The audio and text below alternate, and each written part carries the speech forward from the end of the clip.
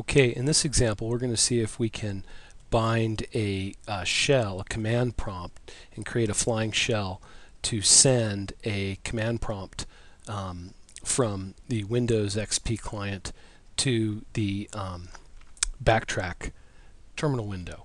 So, and this would be called a bind shell. So we're going to try to bind a command prompt to Netcat and then pick it up from the backtrack client. So on our Windows system, to do this, in order to do this, these will be the commands that we're going to put in. We'll say Netcat is listening verbosely on port, and we'll say this time 7777. We'll just pick that port. But instead of just leaving it like that, we're going to then use the execute parameter here and execute command.exe, which is our command prompt. And we'll set that up, right?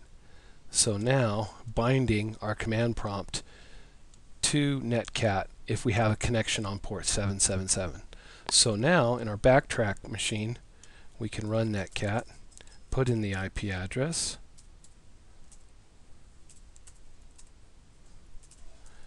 put in our port, and if we're successful, we've got a shell. So we've got a remote shell, so this would be sent right across the network. Alright, let's try that again as a reverse bind shell. So we'll cancel that, clear it, and we'll try to reverse that so that the server, instead of serving the shell, is actually going to receive a shell. So this is our server here. Let's clear this screen. And what we'll do is we're going to set up that listener, but we're not going to execute a command prompt to our connection. We're just going to set up the listener. And now the client, when it connects to the server, will actually send the command prompt. And what we're going to do is I'm going to type in NC and let's see here.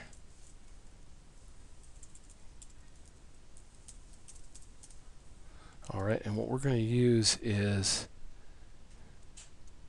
no DNS. Alright, and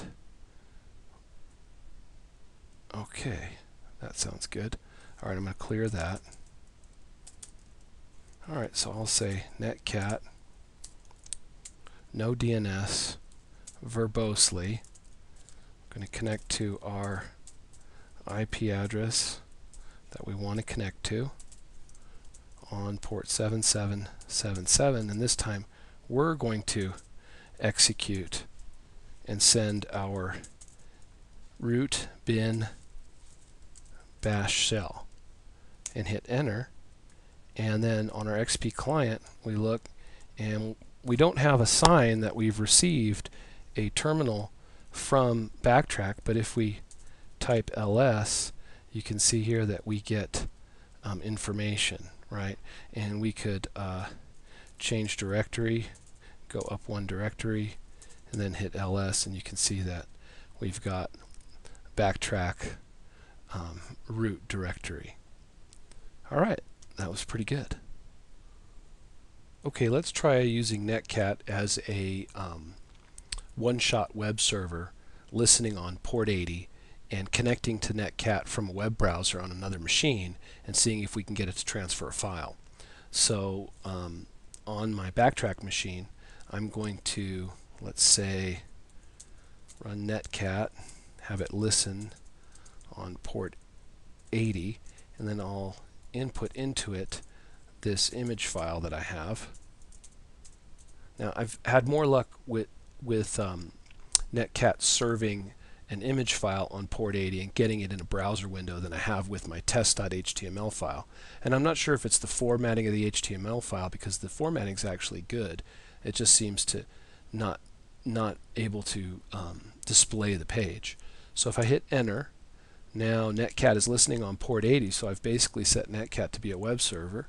So on my other machine here, if I use a web browser and try to connect to that computer through the web browser, which connects web browsers by default when you just connect, usually it's the port 80 connection, and I'll hit enter, and you can see we've made the connection, and there's the image of the dog, the JPEG image.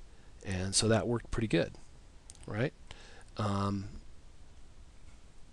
Picture was downloaded. Now what I could do is I can try to, I'll close that out, right? And I'll do the same thing, and the test.html file doesn't seem to work as well. So I'll hit refresh here, and we'll see if we can pick up that file, but it just doesn't seem to want to show the HTML web page. I got it to work a couple of times, but most of the time it's just been pretty buggy. So anyway, that's it. That's Netcat as a one-shot web server, working with the JPEG, not working with an HTML file.